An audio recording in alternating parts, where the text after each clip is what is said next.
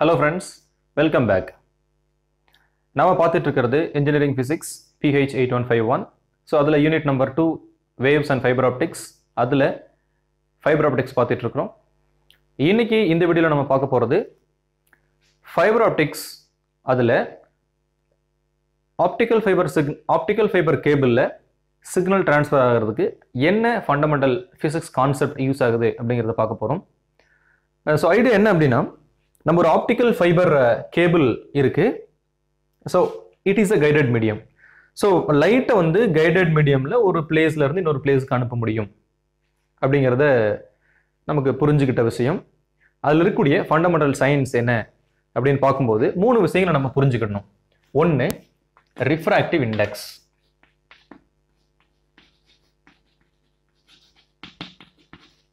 ரெண்டாவது Snell's law,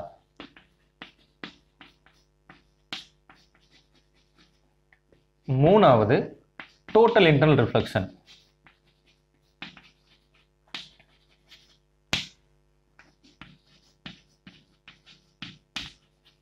இந்த மூணையும் பத்தி தான் இப்ப பார்க்க போறோம். ஃபர்ஸ்ட் பார்க்க போறது refractive index. So the first point refractive index. So refractive index ஜென்ரலா n அப்படிங்கிற டேர்ம்ல சொல்லுவோம். இது என்ன அப்படின்னா it is defined as, so n that is defined as, it is a ratio between c and v. Well, what is c and what is v? c அப்படிங்கிறது speed of light in vacuum, v அப்படிங்கிறது speed of light in the medium which we have considered. For example, refractive index of the water அப்படின்னு வச்சுக்கிட்டோம்னா speed of light in the vacuum divided by speed of light in water அப்படி போகும், right? So இந்த கேஸ்ல இங்க this is the equation for refractive index. இதோட definition என்னது? Refractive index is defined as is the ratio between the speed of light in vacuum to the speed of light in the medium. So இங்க n அப்படிங்கிறது calculated refractive index, c speed of light in vacuum, and v is speed of light in the medium. So this is the point. So இப்போ air medium இருந்துச்சுன்னா the refractive index is approximately 1, right? So refractive index n for air medium it is approximately 1, and for water it is 1.33. for glass it is 1.50. What does it mean? இதில் இருந்து நமக்கு என்ன informations கிடைக்குது அப்படின்னு பார்த்தீங்கன்னா, the speed of the light in vacuum is higher than that of speed of light in any other medium. I said refractive index of the air is approximately equal to 1. So more or less air mediumum vacuumum speed of light almost same இருக்கு. So அதனால தான் நம்ம speed of light அப்படின்னு சொல்லும்போது வேக்கமுக்கும் ஏருக்கும் difference வந்துட்டு நம்ம பெருசா சொல்றது இல்லை. So we take it as equal. Whereas when you compare the speed of light in vacuum and speed of light in water அப்படின்னு பார்த்தோம்னா வாட்டர்ல லைட்டோட ஸ்பீட் கம்மி when compared with vacuum. So அதனால தான் நியூமினேட்டரோட டினாமினேட்டர் சின்ன வேல்யூ வரும். So that ratio becomes greater than 1.33 வருது. கிளாஸ்ல even lower, the speed of the light even lower than water. So அதனால ஈவன் இந்த வேல்யூ n வேல்யூ ரேஷியோ வந்து even higher then what we obtained for water அந்த மாதிரி வருது. So refractive index for ஏர் அப்படிங்கிறது 1, refractive index for water அப்படிங்கிறது 1.33, and refractive index for class அப்படிங்கிறது 1.5. And essentially refractive index is nothing but the ratio between the speed of light in vacuum to the speed of light in the medium that we have considered. And second one, Snell's law. Snell's law is related to refractive index. How?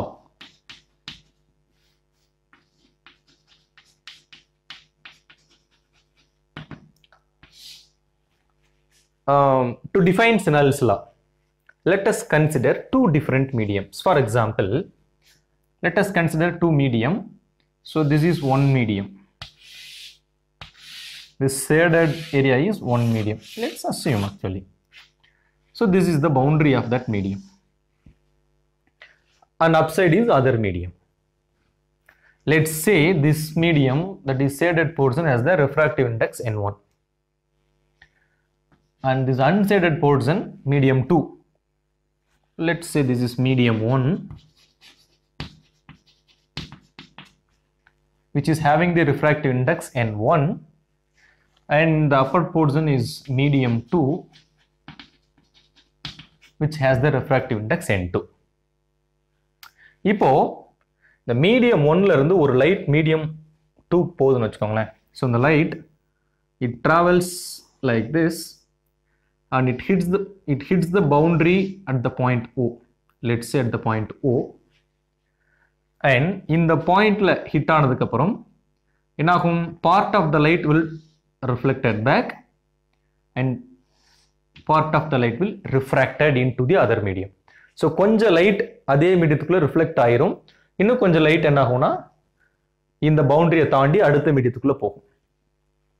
இப்போ இதுல ஒரு point நம்ம ஞாபகம் வச்சுக்கணும். So ஒரு light இப்படி இருக்கு.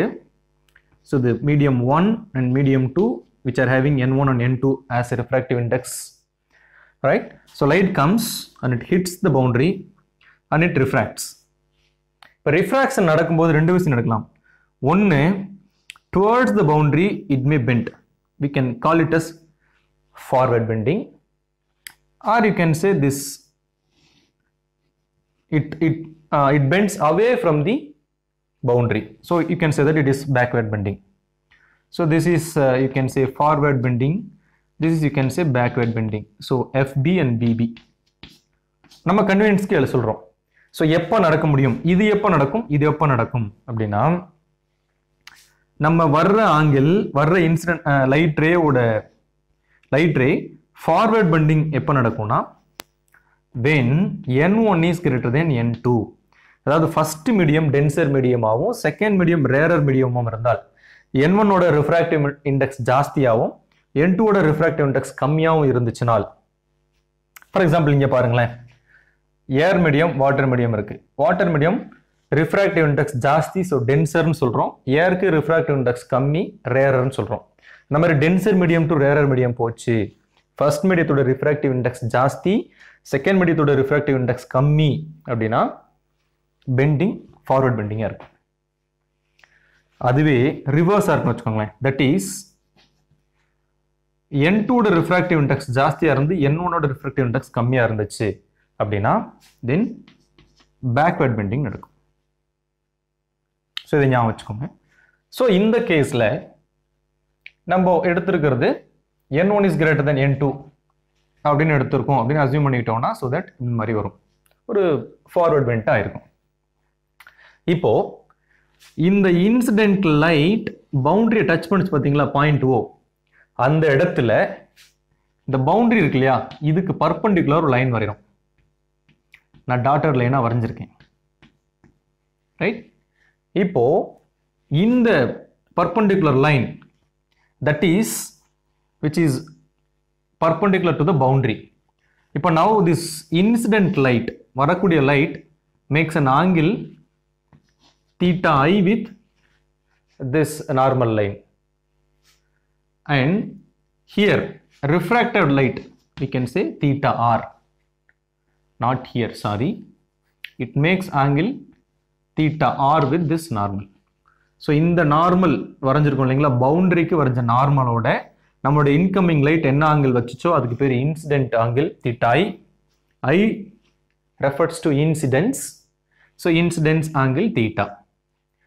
And refracted angle So refracted or refers to refracted in theta angle. So refracted angle between this perpendicular line to the light beam reflected. So in the angle theta r. இப்படின்னு எடுத்துக்கிட்டோம்னா இப்போ we can define Snell's law. So Snell's law is defined as the product of refractive index of the medium n1 and the sine of this incident angle sin theta I is equal to the product of refractive index of the second medium and the sine of this refracted angle. So that sin theta r. So this is called Snell's law. So it is nothing but Snell's law. So inge Snell's law it is depending on refractive index. So Snell's law is in dependence with refractive index. And third point, total internal reflection. And again, total internal reflection is a special condition that we can derive from Snell's law. Third point, total internal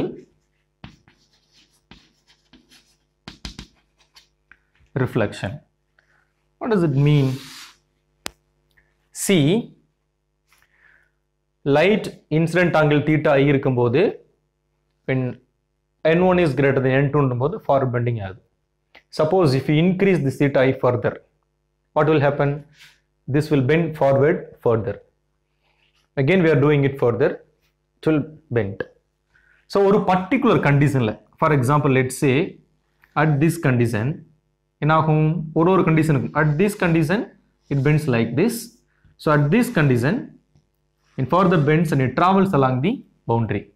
So ஒரு கட்டத்துல இந்த incident light ரெண்டு மீடியத்துக்கும் பவுண்டரியில travel ஆக ஆரம்பிக்கும். Incident light angle is such a way that refracted light travels along the medium. So மீடியத்தோட பவுண்டரியில போகும். ஒரு particular incident angle-க்கு refracted angle என்ன ஆகும்னா இந்த perpendicular line-க்கு 90 degree இருக்கும். So that இந்த பவுண்டரி வழியா டிராவல் ஆகும். அந்த பாயிண்ட்ல நம்ம ஒரு இந்த Snell's law எழுதுறோம். n1 sin அந்த பர்టిక్యులர் ஆங்கிள் எந்த ஆங்கிள்ல நமக்கு ரிஃப்ராக்டிவ் லைட் ரே பவுண்டரி வழியா போகுதோ அந்த ஆங்கிளுக்கு இன்சிடென்ட் லைட்டை தீட்டா சின்னு வைக்கிறோம். So sine theta C. So incident light angle theta C இருக்கும்போது ரிஃப்ராக்டட் லைட் பவுண்டரி வழியா போகுது. ஸோ அது எப்படி எழுதலாம் அப்படின்னா, so n1 sine theta C equal to n2 sine theta 2 என்னவா இருக்க முடியும்னா, ஸோ இந்த theta 2 90 degree. So that this is 90 degree. But sin 91. Sin theta c equal to n2 1. n1 கீழே வந்துச்சுன்னா n2 by n1 and theta c equal to sin inverse of n2 by n1 வரும். Right? இந்த theta c நம்ம critical angle அப்படின்னு சொல்றோம். எப்பெல்லாம் light இந்த critical ஆங்கிளை விட அதிகமா போகுதோ, ஸோ சப்போஸ் இந்த கிரிட்டிக்கல் ஆங்கிளோட கொஞ்சம் அதிகமாக வச்சுக்கலாம், என்ன ஆகும், இந்த பவுண்டரிக்குள்ள போன லைட் உள்ள வந்துடும், எப்படி போயிடும். இன்னும் கொஞ்சம் அதிகமாச்சுன்னா இந்த ட்ராக் எடுக்கும். ஸோ இன்னும் கொஞ்சம் அதிகமாச்சுன்னா இந்த ட்ராக் எடுக்கும். when the incident angle is greater than the critical angle, whenever this incident angle is greater than the critical angle, refracted light என்னாகும், அடுத்த மீடியத்துக்கு போகாது. it will not get refracted, rather it will get reflected. all the light rays are reflected. இந்த theta c critical angle-க்கு முன்னாடி பார்த்தோம்னா part of the light reflected and most of the light are refracted. கொஞ்சம் light reflect ஆகும், நிறைய light refract ஆயிடும். ஆனா critical ஆங்கிளுக்கு மேல போயிட்டா நோ ரிஃப்ராக்ஷன், எல்லாமே அதே மீடியத்துக்குள்ள ரிஃப்ளெக்ட் ஆயிடும். ஸோ மீடியம் 1 வெளியே போன லைட் மீடியத்துக்கு 1க்குள்ளே ரிஃப்ளெக்ட் ஆயிடும்.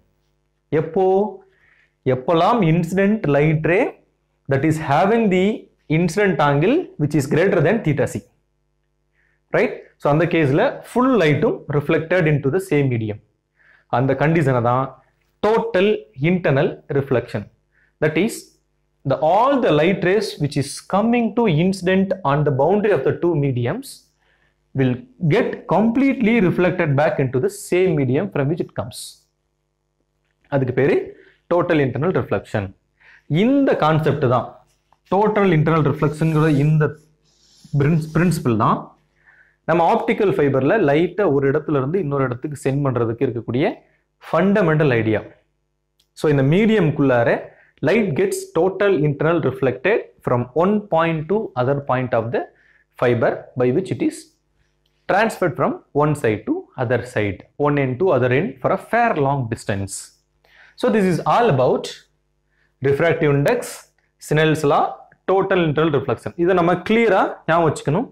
ஏன்னா this is the fundamental thing, the foremost fundamental thing on the fiber optic communication is nothing but the total internal reflection. But in order to understand total internal reflection, we should know about Snell's law. But Snell's law is related with refractive index. Okay, fine. So let's stop here. இங்க நம்ம நிறுத்திக்கிடுவோம் and we will resume back in the next topic. Thank you.